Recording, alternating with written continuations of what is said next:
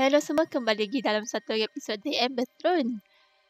Aku baru kan seperti dalam episod lepas, aku plan nak patah balik ke Argonaut Mountain and then aku nak cari relic untuk Rock. Tapi aku pun teringat sesuatu. Lepas aku ambil relic, aku jumpa relic tu. Relic tu ada di sini. Mana ya? Ni Rock. Relic. Nanti kita akan baca. Aku pun tak baca lagi yang bawah-bawah ni. Dan aku baru teringat yang kita ada Spire yang ni. Dan aku dah pun cakap dengan dia untuk bagi benda ni kat dia. Dan sekarang ni aku nak tengok apa benda which one would you like to revisit. Alright. Oh, kita cuma ada baru 2. Apa maksud dia? Oh, kita boleh battle balik. I see. Sure kita boleh asal kita boleh battle dengan dia sekejap je kot. Sebab last time kita memang lemah gila babi untuk lawan dia. Dan aku harap kali ni okey sikit. Ada experience ke kalau dah ambil benda ni? Oh, ini ke yang dia kata boleh kembali ke yang dulu tu? Aku tak tahu pula ini maksud dia. Aku ingatkan macam apa orang kata apa panggil lah, nak tengok masa lalu si Era. Ini malah masa lalu dia, but bukan ini aku maksudkan.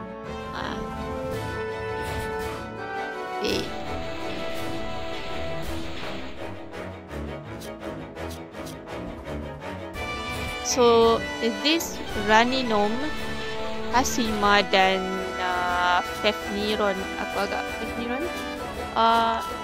diorang ni sebenarnya dah mati lah kan maknanya.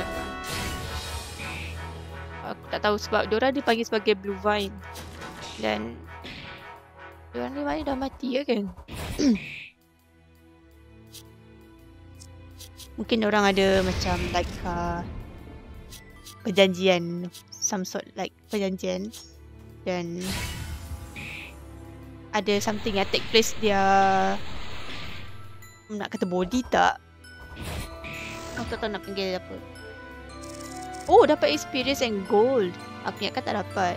Okay, thank you. Ranking. Oh, ada rank. Oh, apa maksud rank dia? Tak lah, aku tak tahu. So, okay, kita akan kembali ke jalan asal kita yang sebenar. Kita akan pergi kejap lagi.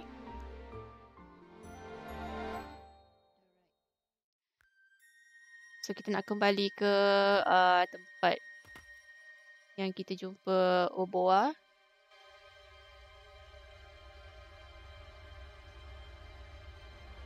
Kita patah balik.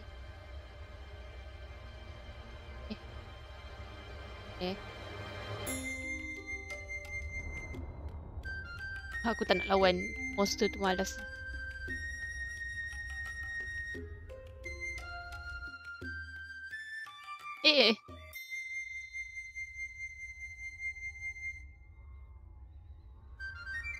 Macam nak turun? Apa ni? Kita nak pergi ke Divide dan ambil kapal kita kat situ. Dan kemudian kita turun semula.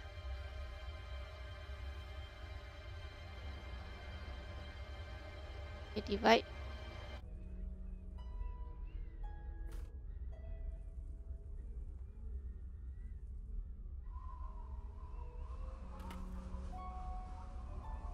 So, kalau kita pacak Spire tu dan kita lawan dengan Hasima, Raninom, kita akan dapat reward. And that's it. Tak ada apa sangat pun. Bukan sini. Sebelah sana Kita ingat jalan sebenarnya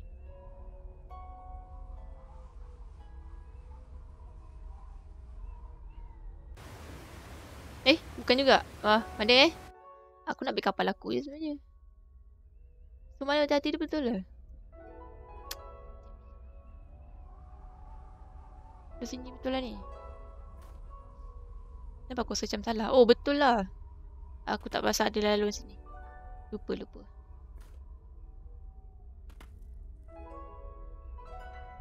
Okay, kita kembali ke kapal kita.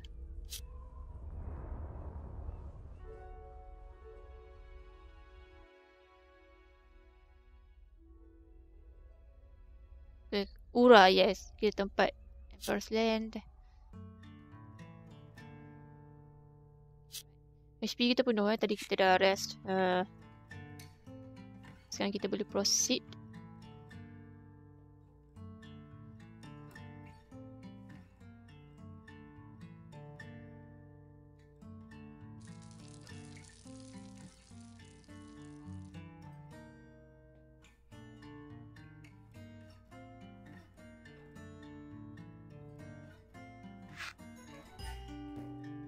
Aku tak tahu apa benda function is best, but nanti kita akan tengok.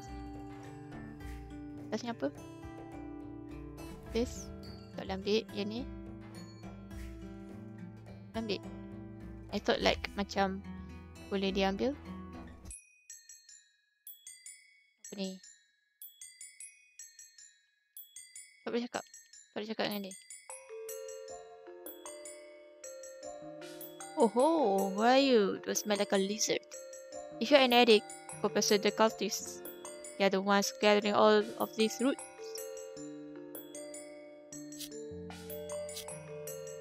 Okay. Oh, ada jual benda-benda ni. Oh, it's again ingredient kalau bikin cactus. Kalau desert best. Restore and increase defense for 50. Oh, by 50% for 2 turns. Nice. That rooting root. User. Dreamlike hallucination. Material. So ni material? No.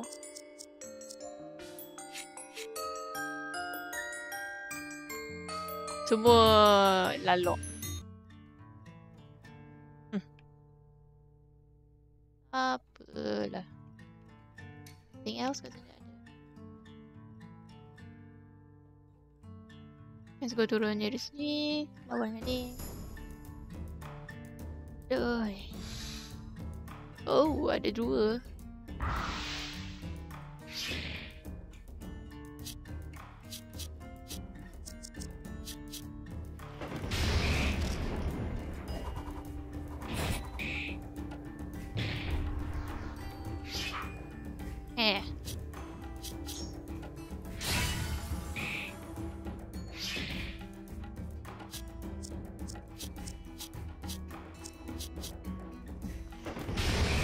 Alright.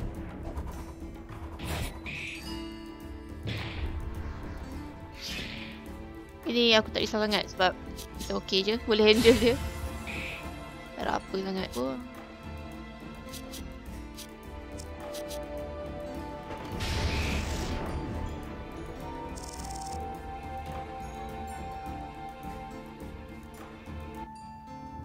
So last skill boleh buat apa? Boleh buat armor? Apa bah?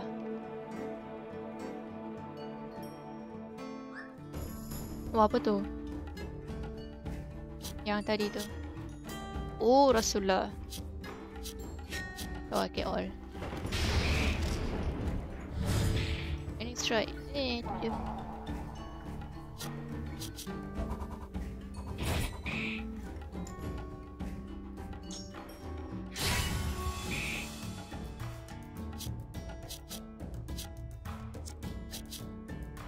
Guna collet jaga.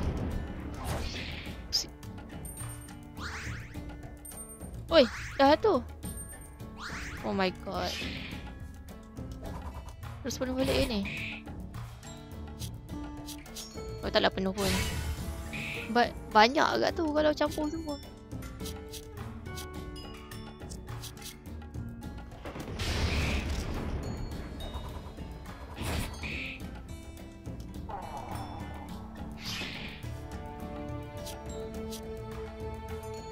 Tak apa, kita pakai ni.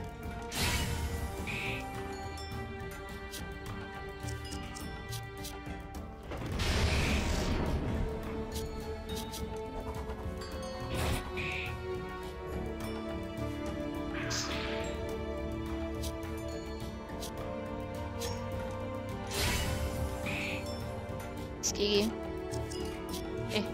Last strike.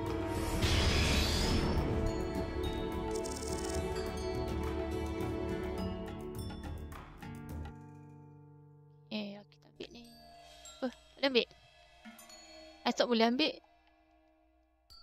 Okay.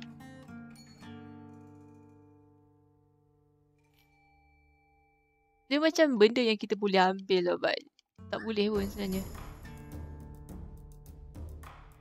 Wow, apa tu?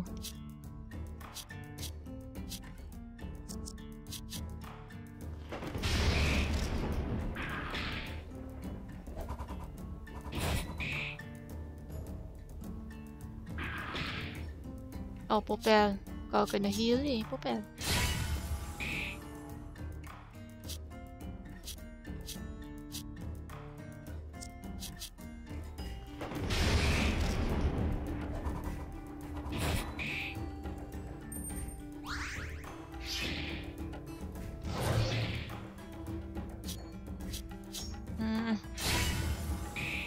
Datang dah udah kecil ni.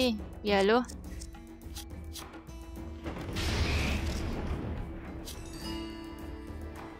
Ya, kita try buat ni. Okay. Amboi, dah tu. Oi.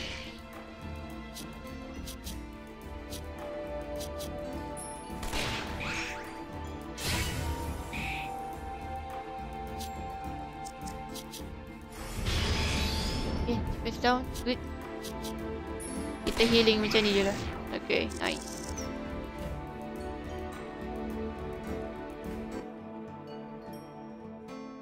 Benda ni macam, seriously, dia macam satu benda yang kita boleh pick up, but no, it's not.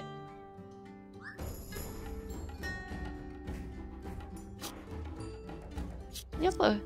Incubator? Ooh. Lupa nak heal Popel.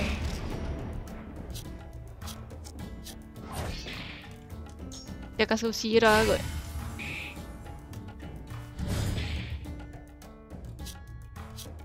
Yalah mak, aku nak bunuh incubator dulu. Item. Pakai ini entire party sebab era dan Sira pun dah macam kelemahan.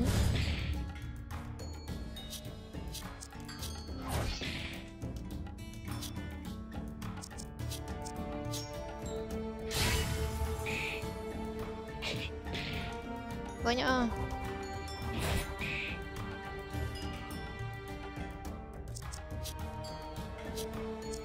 Okay, sikit lagi dia punya tu HP dia. Dah tu. Babi ya.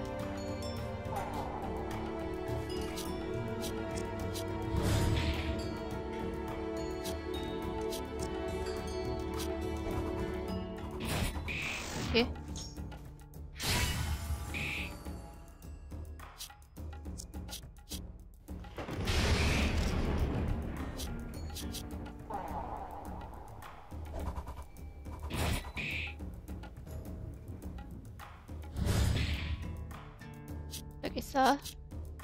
Tak kisah sebab kita boleh kejar dia punya train dia tu. Kita boleh kejar.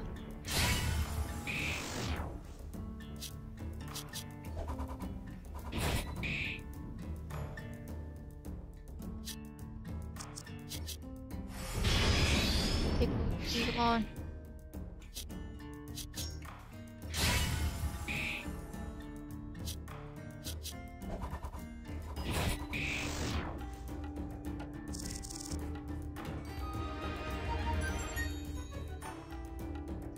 Oh. Nice, banyak material kat sini. Good. Lost. Mula kita heal dulu. Oh, kita punya orang. Dan kita guna potion.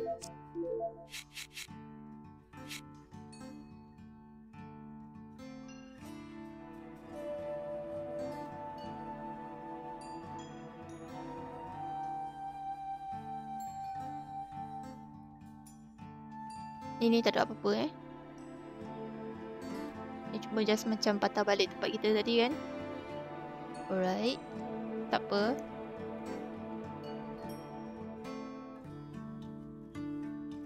Kenapa ni?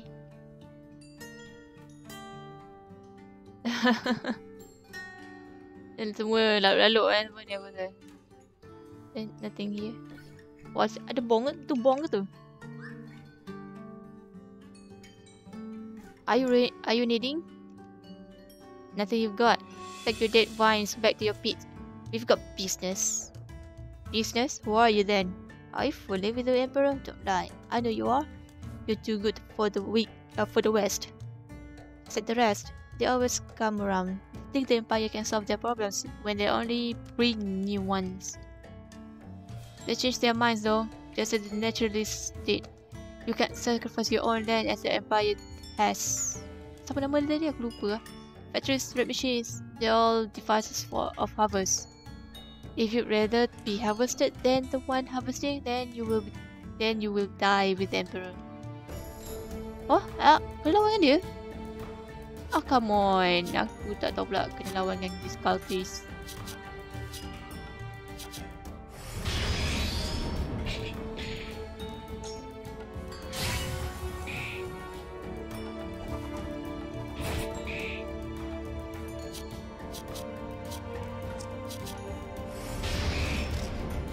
Apa saja? Fire weaken. Dia sempat bunuh dia.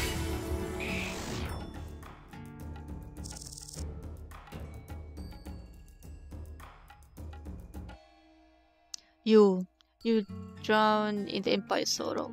You'll be back, knowing you should have listened. Ignore those nuts. Ignore these nuts. They've lost their will to fight, so they'll drown it out with those vines. They've lost themselves. See? Jadi sebelum tu kita explore dulu luar ni because kita nak cari material, item, enemies. Kita lawan semua. Tak boleh ambil.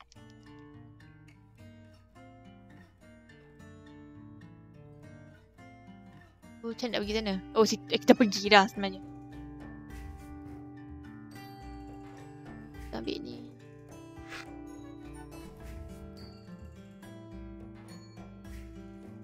Oh, okay. Jalan yang ini. Tapi aku rasa aku nak pergi ke...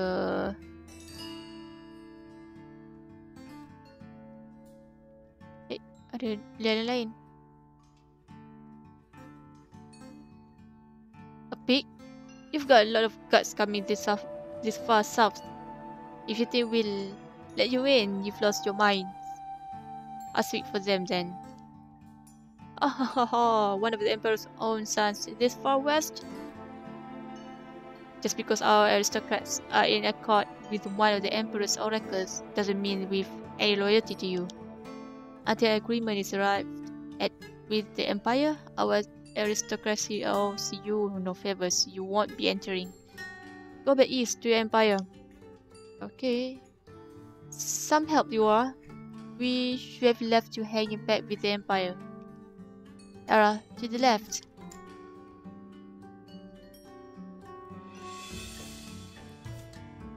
There's another entrance to the lower level of town.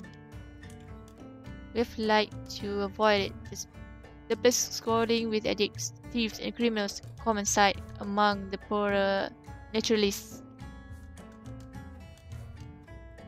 Sure, kita akan pergi situ. You sound a little biased. The rich lizard for the Empire call it the poorer ones criminals. Of course, things aren't that simple. It won't be easy. They still had humans, naturalists or not. You already knew that though.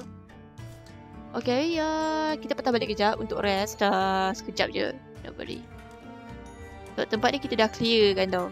So, aku rasa okay. Sekejap je.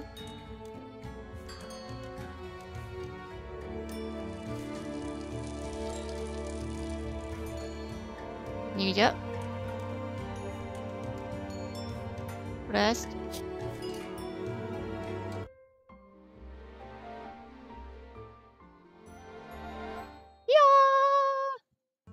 Okay.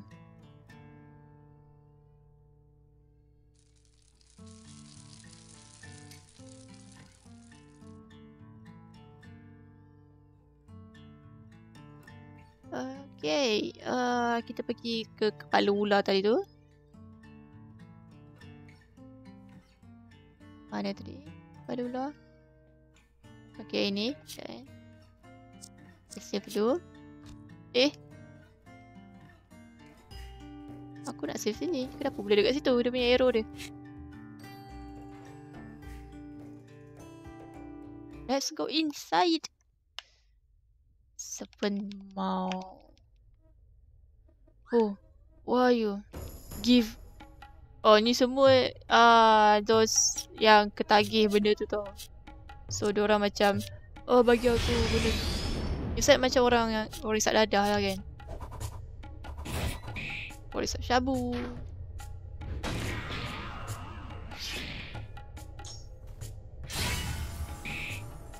Weak. Yeah. You're weak against blunt. Ni mati. Alright. Oh, dah 25 dah. Apa head level. Aku pun macam, wow, banyaknya.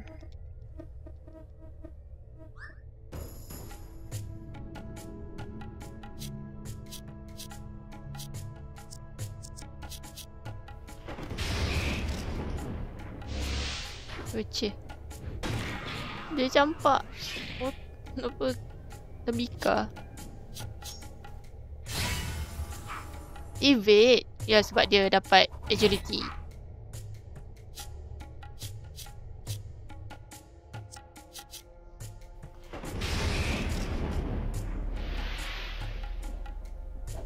Fire weaken. Oh.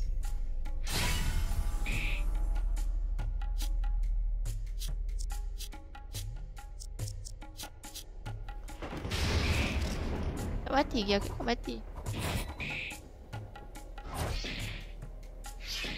Aduh.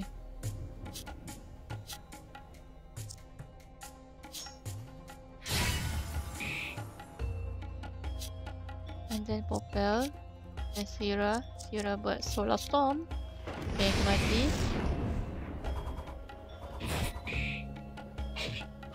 Okay, baik.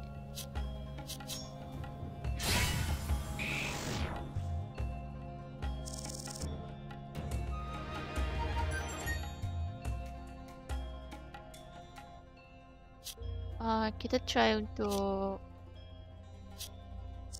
the experience for 50%. Yang Apple naikkan berapa? 10. Di defense. Testing.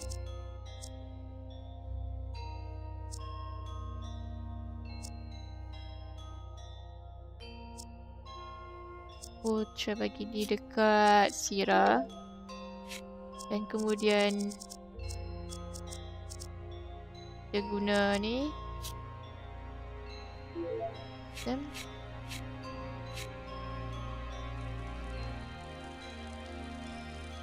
laluan yang betul aku tak tahu, so kita ikut je. Ni memang tak boleh pick up Yes, tembika pun sama.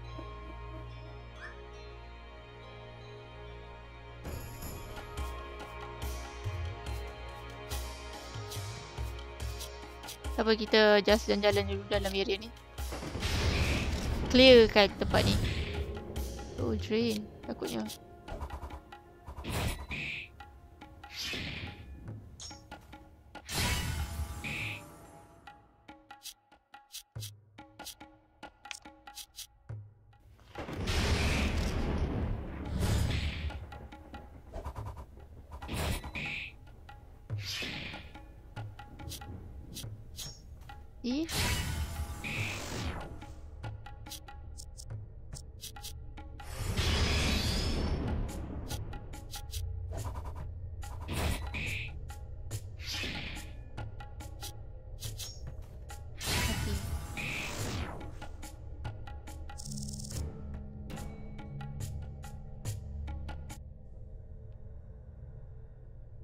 Ni macam jalan yang betul je. Kita biar dulu.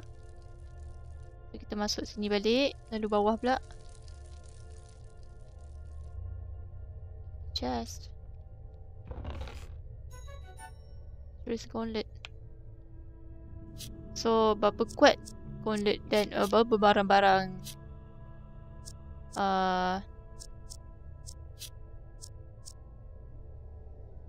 okay, dinaikkan defense by attack turun by 2. Pasal aku bagi kat budak-budak ni boleh. Ni apa? Lightning damage. Oh, lightning damage yang ni lah. Kenapa aku tak rasa yang ni? Iron gauntlet ni dia pakai sebelum ni. So aku pakaikan dia ni. Untuk naikkan defense dia mungkin. Attack tak apa.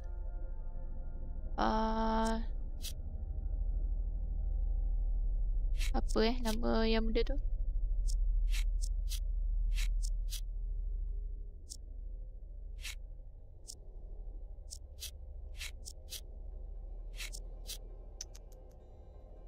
Ini je hands dia tak ada apa-apa. Tak apalah. Okay, sini left wing dah settle. Kita tengok right wing. Okay, ada chest kat sini. Revive. Oh, ini stok-stok orang. Tak ada ambil, tak ada ambil, tak ada ambil. Okay.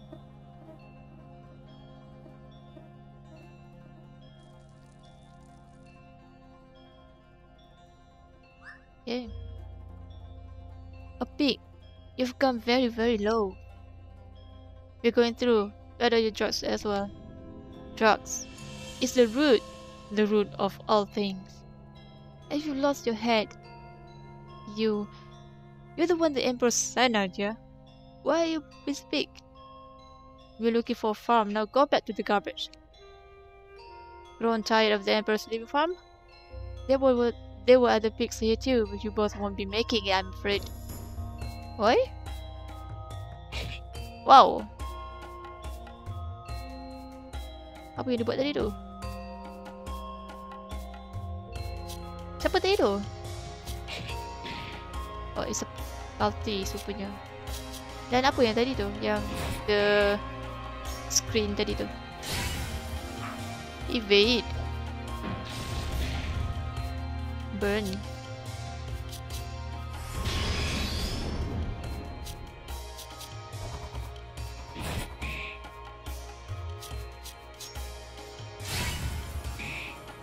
Okay.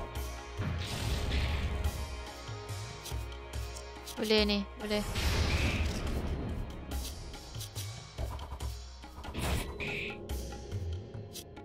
Extend kena heal.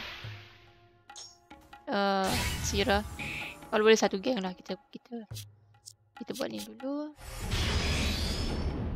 Popel. Alah, tak kena dia punya ni. Trans. Apa ni? Dia punya flashback ke apa ni? It's like macam flashback tau. Tengok nampak tak? Si tu dia trans. Era. You're right. You know whatever comes from those plants. They are only hallucinations. Oh, it's... Maknanya kita dah terhidu benda tu. Sebab dalam gua ni ada fume dia tau.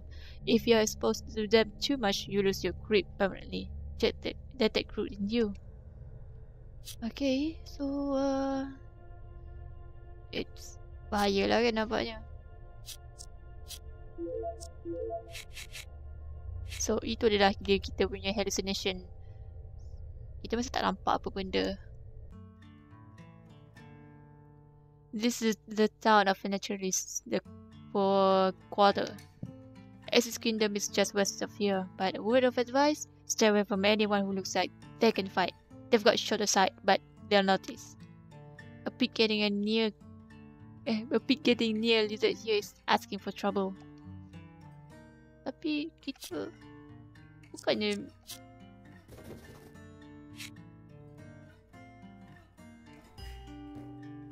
sometimes kita tak bersembang je. Era, look. Another of the Emperor's oracles, attempting to tide over the Western naturalists. The emperor is becoming aggressive in his old age. I wonder if he is so interested in the naturalists. Why does he not show himself? Because with his presence, the naturalists are open. Why isn't he? Yes, we don't want to talk to the two oracles, we want to talk to them. I understand many of the emperor's acts come beneath undue sovereignty. Are you flattering us with his honesty? We've seen your slave mongering Biora. Oracle that work. Okay. When the throne is within reach, civilization will change. We promise this. Alright. Oh, he's outnumbered. Let's find a way up there and whack him. It wouldn't matter. The Emperor has no interest in naturalists for labor or war effort. He has enough of his own. This is only for religious strength. With true sex standing, his own Emperor will never avoid comparison. He will never escape critical eyes. It's the only way to stop rebels. If there is no dissonance, no way to know the way of the world. That is the only way for us to rally against him, to show others the Empire's sin. If the Empire were alone, it would merely become normal. Okay. Ada tempat yang terbuka untuk aku masuk. Or maybe untuk aku search for treasure. Nothing. Ada nice ni. Okay, very nice. Okay. Here. Boleh ambil. Boleh ambil.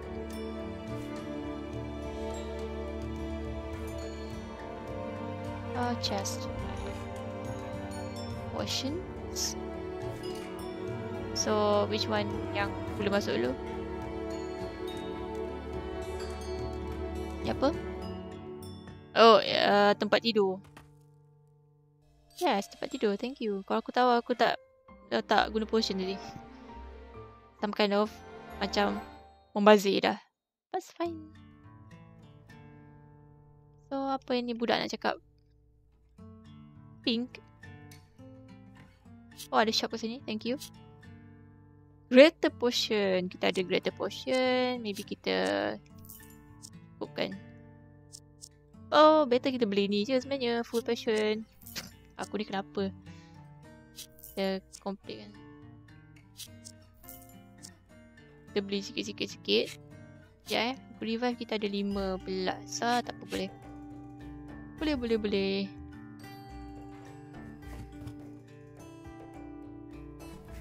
How about this one?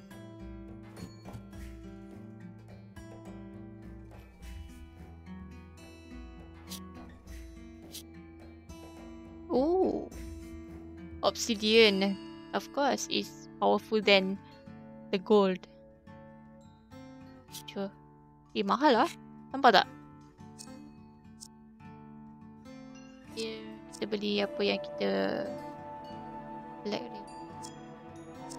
Wow. Kita boleh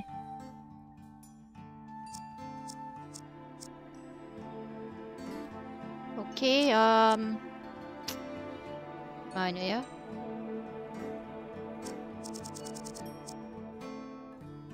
Kita beli yang penting. Kita beli weapon dulu. Oh, tak cukup dulu untuk beli untuk popel, but kita boleh jual barang. Mana yang ada banyak kita boleh jual.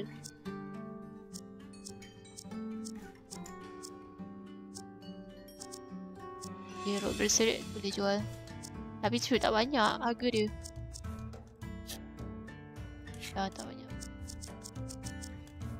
Mungkin aku boleh jual material. Or maybe like macam ni berry. Tak banyak juga.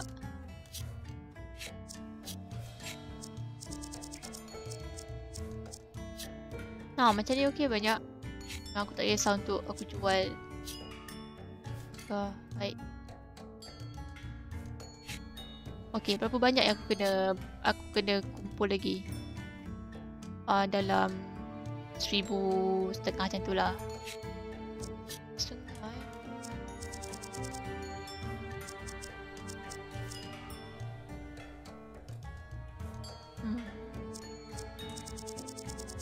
setengah kita jual ukah hide 1 dan kita jual berry 1. Black ripple popopel. Okay, kita dah kayap. tak ada duit. But it's okay, kita boleh cari lagi duit. Okay. Yeah.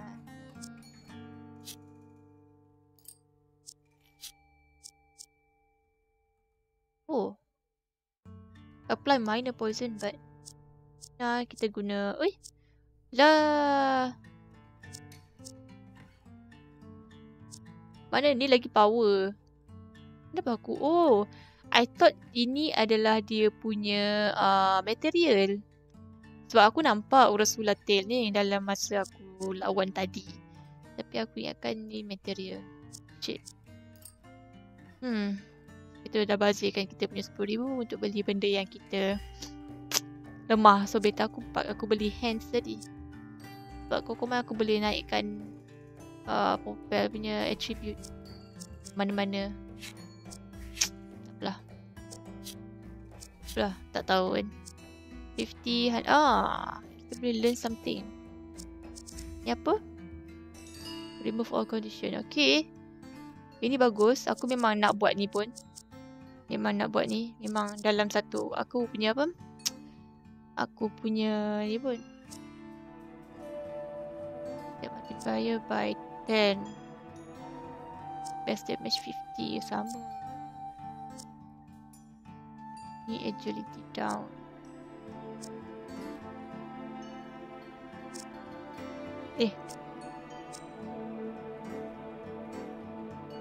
Ni passive.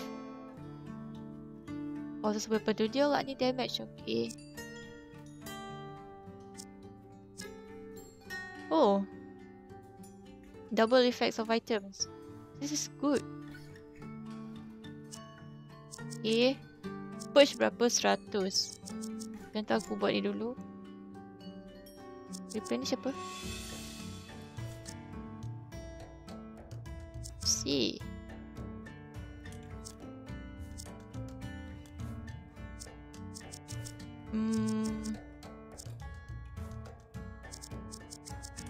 There is compassion. Jadi letak bawah sekali kalau boleh. Supaya senang. Untuk yang dalam battle-nya. Okay, kau Wave.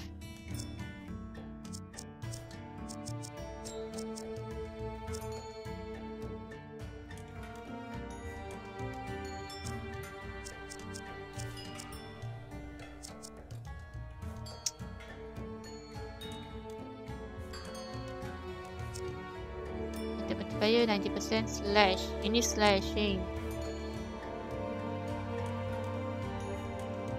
Kenapa dia kata range blunt damage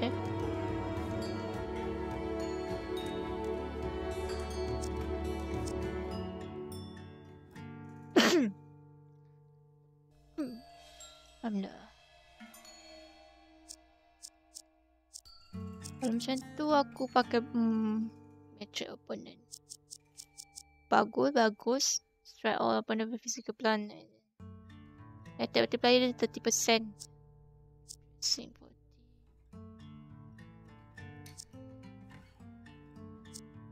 Sludge. Aku perlukan mud trap dan net shot. Aduh,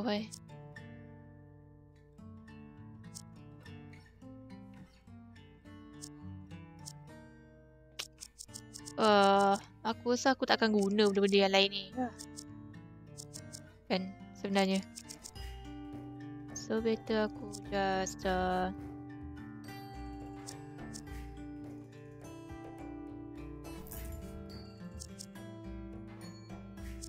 damage. Return. Flash time. So aku tukar brawl jadi pellet shot. Ada dalam ni? Okay, tak ada sebaik. Golden shot ada. Blast. Ini sebenarnya berguna. Evasion.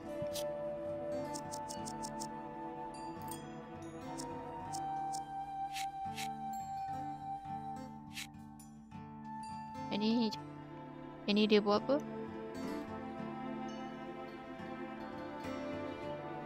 Kenapa dia panggil kita pig? Because we are human?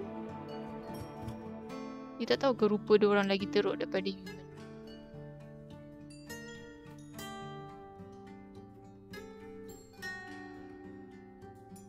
So, mana kita harus pergi sebenarnya? Sini.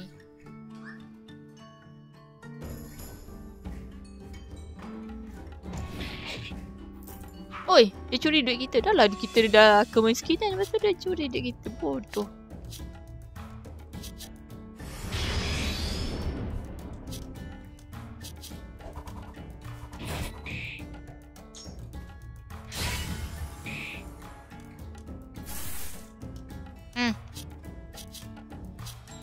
Kau nak mati dah.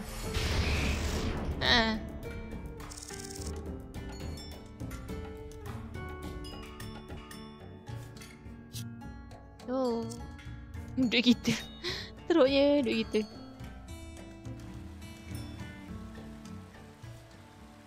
Alright, kita akan sambung episod ni dalam episod akan datang sebab kita dah masuk di area baru di Ura Canyon. Dan kalau boleh aku akan buat ni pada episod akan datang sebab kita pun dah lama ni, dah 40 berapa minit? 42 minit dah. Okay. So see you next time. Jangan lupa untuk subscribe ke channel aku untuk tengok lagi banyak video. Dah tercantum semua perkataan ni. So kalau nak tengok lagi banyak video, subscribe lah. Dan kalau video ni menarik, boleh tekan like. Kalau ada apa-apa yang nak disembangkan atau nak suggest game, boleh drop komen di bawah ataupun pergi tambah cerita aku at Hani Bermain. So see you next time. Bye bye. Thank you for watching. Dadah. Ciao.